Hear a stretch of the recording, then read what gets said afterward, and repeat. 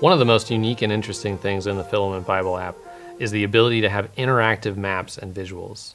So let's take a look and dive in on what we get inside one of those interactive maps.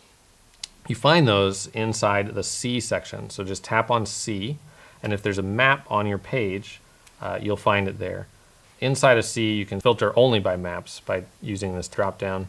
On this page, there's only one, the Ministry of Jesus. So we'll open that up. And you'll see we have this map, and you can pinch and zoom and move around to see all of this area of Israel during the time of Jesus. There's this info box right here that has a little general information about the map. If you want that to go away, you can just slide it down, and it gets mostly out of the way, and you just see the title. Slide it back.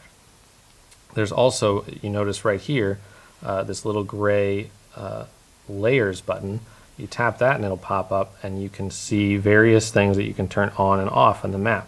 So this turns on the location of Jesus' healings, his miracles, and modern borders, so you can see where things relate to those. So I'll turn those on and then move around the map. Notice, oh, look at how interesting.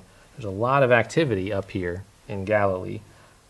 Any of these cities that are in bold with a bold dot or box are interactive. You could tap on them, and I tapped on Galilee, and it shows the border of Galilee, and the info box populates with some more information, a list of events that happen in that location, and a photo.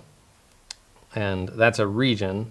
You can also tap on a city, and similarly, these images you can enlarge by tapping on them, and then again you can look very carefully, read a little detail. This is an aerial view of modern-day Capernaum.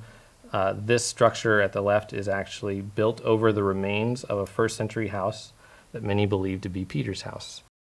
And then when you're done exploring a map, in order to get back, you just grab this little bar in the top, slide it down, and it brings you back to the home screen.